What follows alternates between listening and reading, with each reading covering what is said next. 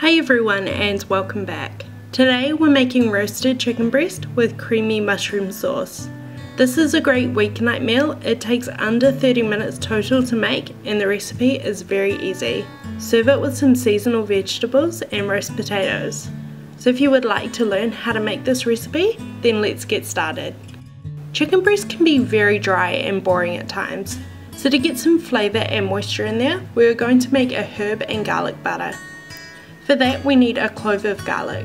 You can either dice up the garlic very finely, or if it's easier you can use a grater or a garlic crusher. I'm making enough for one chicken breast, which can serve 1 to 2 people, but if you would like to make more, then just double or triple the recipe. Add the garlic to a small bowl. To the garlic we're adding a 1/4 teaspoon of dried thyme. I use a lot of dried herbs, they're a lot easier, but if you are using fresh thyme, use about 1 teaspoon, as dried herbs usually have a much stronger flavour than fresh. And of course, to make the garlic and herb butter, we need butter. Make sure your butter is at room temperature and add about a tablespoon to the bowl. Mix the herb butter together with a spoon until everything is well combined. Garlic and thyme go perfectly with poultry, so try using this garlic and herb butter next time you roast a whole chicken. We're going to be placing the herb butter under the skin of the chicken breast. This will help it crisp up, which will create some great texture.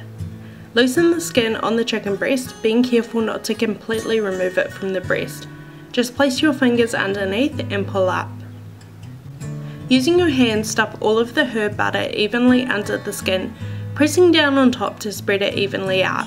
Lastly, don't forget to season both sides of the chicken with salt and pepper. Heat a medium-sized pan over high heat until it is very hot. Add a small amount of oil to the pan. We don't need much as there is butter under the skin of the chicken which will melt. Add the chicken breast to the pan, skin side down. This won't need too long as we just want to sear the breast and get some good colour on the skin. So make sure your pan is at a very high heat. After a few minutes, turn the chicken breast over and cook for a further few minutes. Remove the chicken from the pan. Don't clean the pan as we will use it to make the creamy mushroom sauce. Place the chicken into a baking dish and place into a 200 degrees Celsius or 400 degree Fahrenheit oven for about 20 minutes.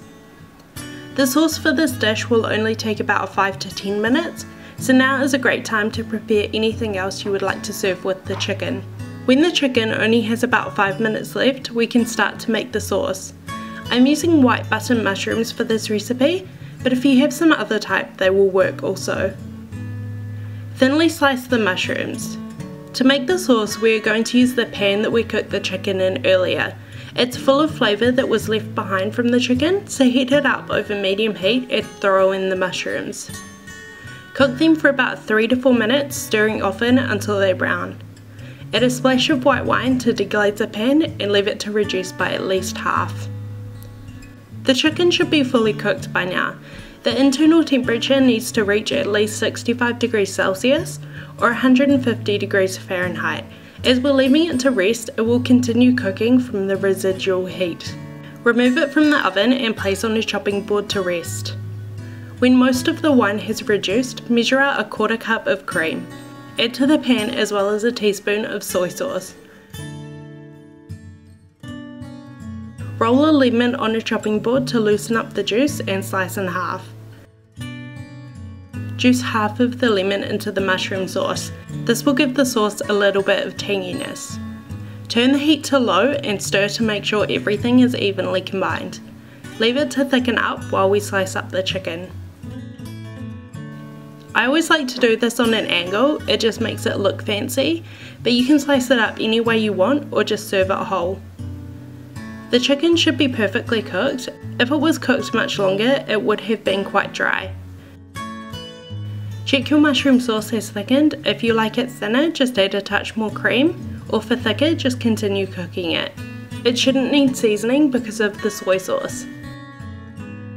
Place the sliced up chicken onto the plate and add the mushroom sauce. Serve with your favourite vegetables and some roast potatoes.